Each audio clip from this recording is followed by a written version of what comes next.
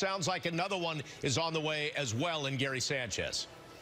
Yeah, Gary Sanchez at the stadium today. He actually caught a bullpen session with Lance Lynn, so he was out on the field getting his work in. Guys, he looks leaner. He quite honestly looks like he's in better shape. Aaron Boone has talked about how the Yankees appreciated and were happy with the conditioning that he did while he was out. He missed more than a month with that recurrence of the strained right groin. So I asked Aaron Boone, what kind of player do you think you're getting back?